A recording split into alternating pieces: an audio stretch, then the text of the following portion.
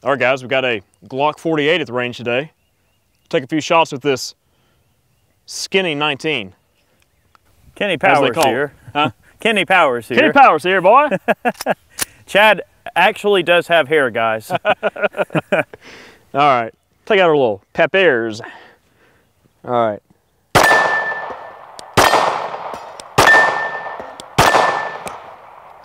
I can already tell this is going to be a little bit better than the 43X.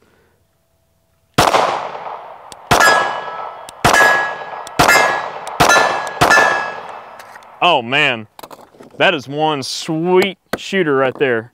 Let's see. Oh, that was the... Well, the slide goes halfway to the target. No wonder you're hitting more with it. It does. Let's see, it's a match grade 43L. We tried that earlier, but the slide wouldn't work on the 43 frame. So that was actually some of the 147 grain G2 that I shot there. This is some 117 Aguila hollow point stuff. Let's see.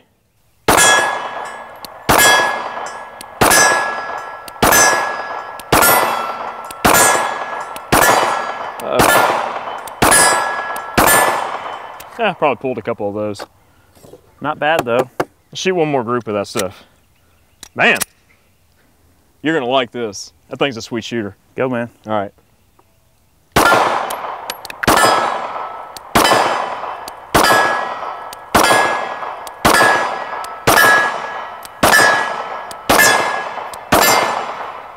All right, I definitely pulled that shot. All right, let me try one more mag here and we'll talk a little bit more about it. 147 grain G2 from Spear. Take out some of our sodas early on here. That ammo is great, man. Water the lawn, boys. Drain it out the bottom. Hit one of them watermelons with that 147. Let me see.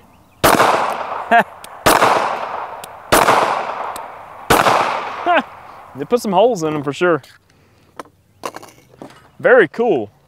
All right, so those were the first shots I've taken out of the 48 here. Like I said earlier, this is kind of like a 19 that's been cut in half, as Eric likes to say. And it literally is. It's just almost the exact same size as a 19 pit for pat. Slide is ever so slightly longer, but the profile is nice and thin for concealed carry, and definitely is a comfortable shooter overall. But these have the same features as the new 43Xs. These do have the sort of Gen 5-ish grip with their little square texturing on there. The grip size is slightly wider than the standard 43. Of course, like we mentioned in the 43X video, the magazines are completely different between the two guns. The 43X and the 48 magazines are a semi-staggered 10-shot single stack. And like I said, these are not compatible with the 43 at all. That extra slide definitely seems to translate into a little bit better accuracy potential downrange compared to the 43.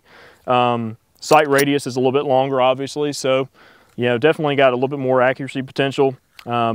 Standard fare for Glock with the newer models, you can replace the, or you can swap the magazine catch from the right side of the pistol to the left side for left-handed shooters. It only has a slide stop on the left side of the frame, unlike the 45 and the new 19X.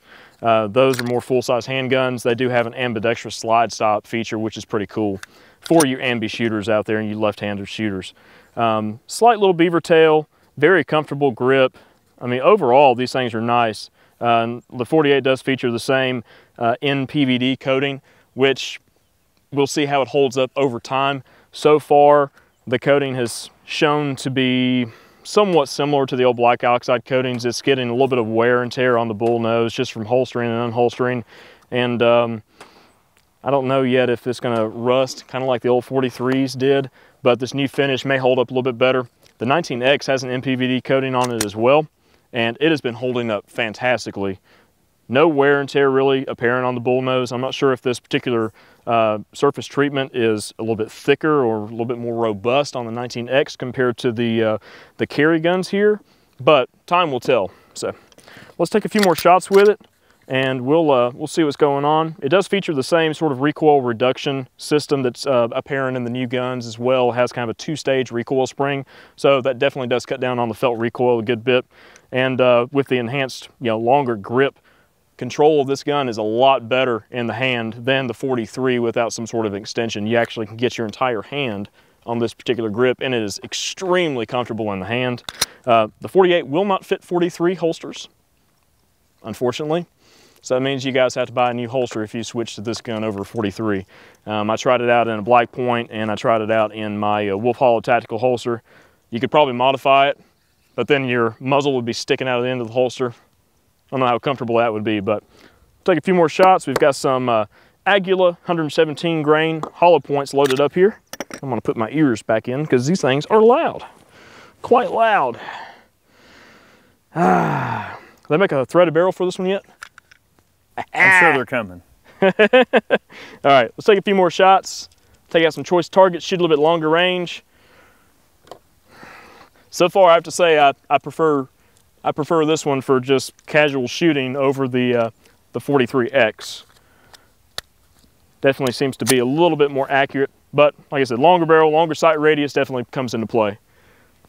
Take out our little plates here at 15 yards first, and then we'll move out to a little bit longer range here.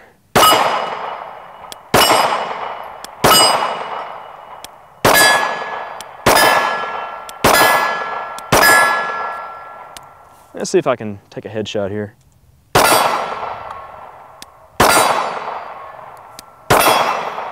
Oh yeah. Sucker will do its part as long as you will. All right, let's take out their lonely watermelon there with one of these and just see how these do. This ammo is actually pretty affordable. I mean, it's like almost, maybe a little bit more than Full Metal Jacket pricing, but 50 rounds of hollow point 117s. Let's see how they do on a watermelon down there. Real scientific, right?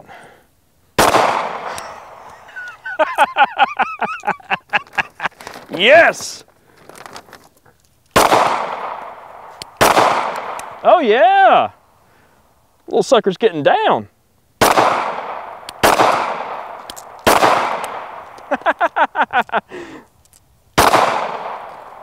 Hey, get back here. Very cool. Oh, there's that one hiding back there behind the board. Oh no! That just will not stand. Oh, so much fun. Hey, I shot the top off of it. I meant to do that. Let's see.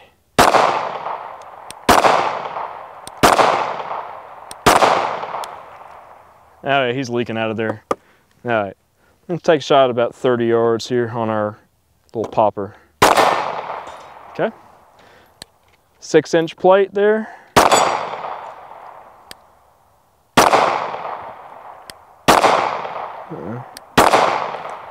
Where am I hitting? I'll just finish these last mags out, Eric, and then turn it over to you. Let you have some fun.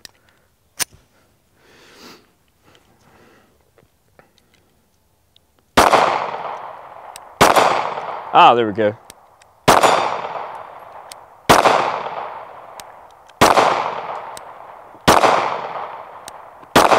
Well, poop.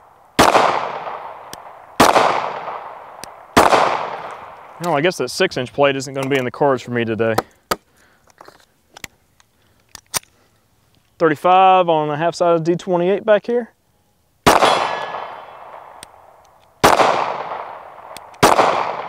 What is going on?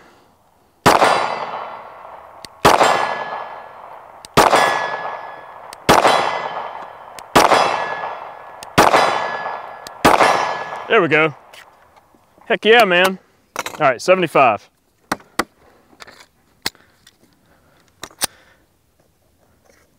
I'm digging this one. I'm digging this one a lot.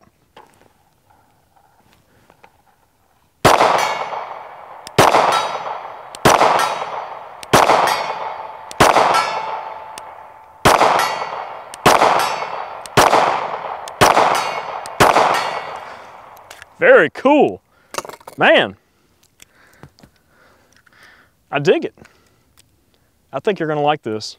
You know, shoot some of those heavies through it and try some of the HSTs and everything out. I got it. I'm loading up some carry ammo right now. Yeah, we're just gonna shoot some more carry ammo through it, reset the range, and see how he fares with it. I really like the increased sight radius. I'm not sure how I'd feel about carrying a long gun like this appendix. I know a lot of people, you know, carry like 19s, appendix and such, but I've been carrying the 43 for about 2 years, and the 43X is definitely kind of more up my alley for concealed carry, but that gun right there is a definite contender. I mean, 10 shots in your hand, plus 1 in the mag, and if you carry, or 1 in the chamber and you carry a spare mag on you, that's a lot of firepower, you know, compared to something like the 43 itself, or even the shield. You know, the shield doesn't hold as many rounds, but the shields are quite accurate, and they do come in at a much lower price point than the 43X and the 48, and even the 43. But turn it over to Eric and let him take a few shots and see how he does. All right, guys, I'm gonna take a couple of shots with the 48 here. My opinion on this gun probably differs from Chad's just a little bit. It is a 19 cut in half, and I guess if you want that slimmer profile, it can certainly accommodate that. I think maybe I'm a little bit more of the school of thought that I'd rather just pack a 19 at this point. But for some of you, you might want a skinnier gun. I can completely appreciate that. That's the beauty of having different options, is that you have the option. So that might be your thing.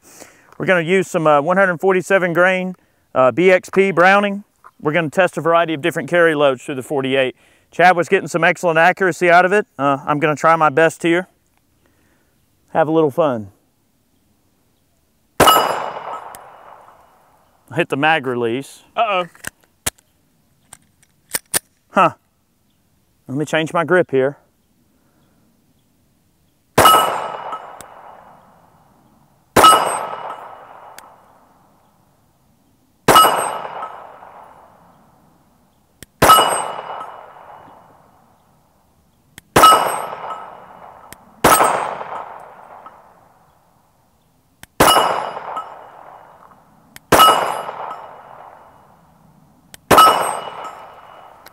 Not bad.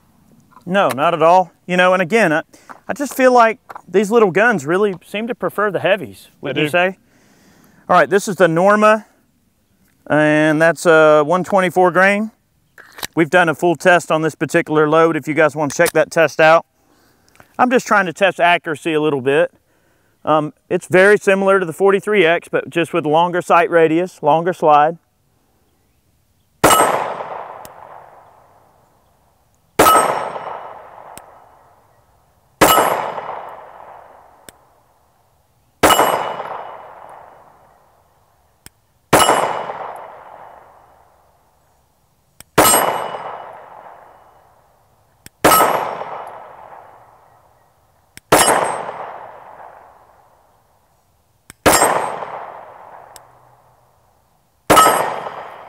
A couple of flyers in that group. Okay, 124 grain HST. This is a good standby. We want to test this round just because we know that, you know, a lot of folks use this particular round. I changed my grip just a little bit. I think I might have knocked that magazine release there a little bit. Let's take out a couple of the sodas and goodies back there.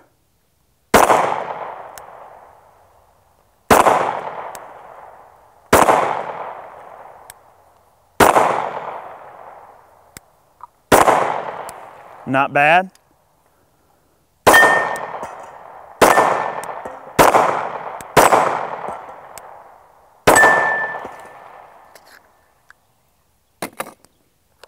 Hard to beat HST. It's a good standby. We've got some Spear G2 Gold Dot. This is excellent ammunition, and we got, I would say, out of the groups that Chad and I shot with the 43X in one of the previous videos, I would say that's probably the most accurate load out of the 43X. Oh yeah. So I'm going to take my time and just try to shoot a group on this gong over here. The triggers on the guns are very, very similar between the 43X and this. Dare I say the exact same. It's a Glock. It's a Glock. It's a Glock trigger.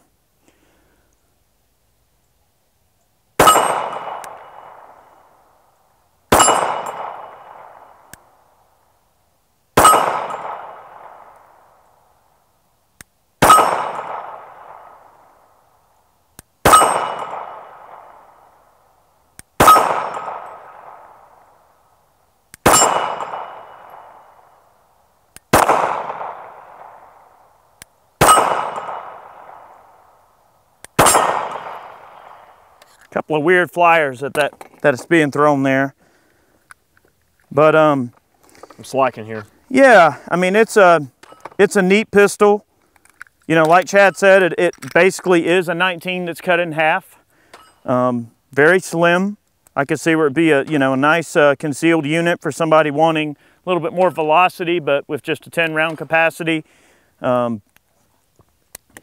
Again, me personally, I feel like I'd probably still just rather carry a 19 and get the double stack magazines. But, you know, options are fun, and that's definitely an option for some of you. I know some people's build type might be, you know, they might need a slimmer gun depending on their build or whatever. And like Chad said, I could see appendix carry as being a little bit outside of the realm of what this gun would be, you know, good for. But it is cool for them to offer something like this. You know, options are fun. It's not like you can't just run a 19 if you want, or run a 43X or any other type of small gun. All right, this is some Aguila 117 grain hollow point. Look, appendix carry would probably be all right as you get older, because, you know, as you age, your pants get higher and higher, right? In theory. In theory. All right, not bad at all. I like it. Stoppage. Uh-oh. What? Failure to feed.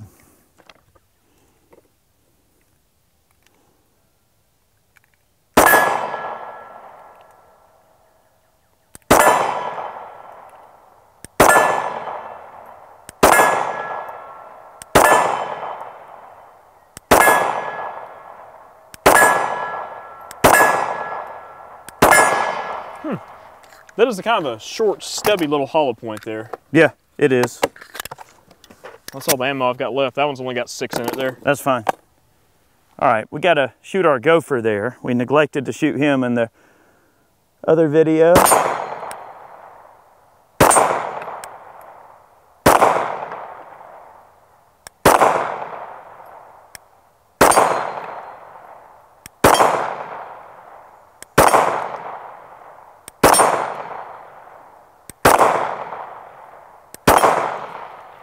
Not bad. The reason he was neglected is because the cows decided to come over there and knock him out of the way when they were eating the watermelons last time. All right. We'll group a couple of these 117s. I've only got 6 left in this magazine. Let's just see what they can do over here. I'm going to just aim at the bolt.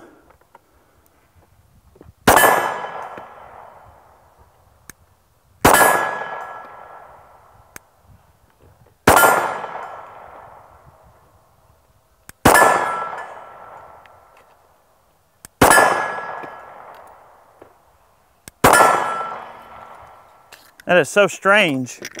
It seems like this particular pistol is throwing a flyer to the right in every magazine, a couple of flyers. That's not me. That's what I noticed with the 43X. I was getting some weird flyers and stuff, and I wasn't really sure. It didn't feel like I was pulling shots or anything crazy. Yeah, me either. Me either. You know, all in all, it is a cool gun. I do like it. I think that it fulfills sort of a niche for everybody, depending on what you're looking to do. The NPVD finish, I know, has some people a little bit worried about the longevity and how well it's going to hold up. The finish on the 19X is great so far. We haven't really had any major issues with that particular finish. Yeah, NPVD. This is the same type of finish that they're using on the 48 and on the 43X. I know a lot of people have concerns about it, how well it's going to hold up. That would be my only concern. I'm not a big fan of the glare on the finish, you know, it being a silver, you know, colored type of finish.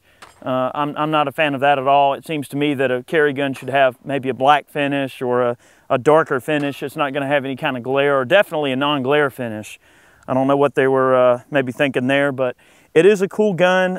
I think the accuracy is definitely acceptable. And of course, it's a Glock. It seems to eat everything we can throw in it in terms of ammunition.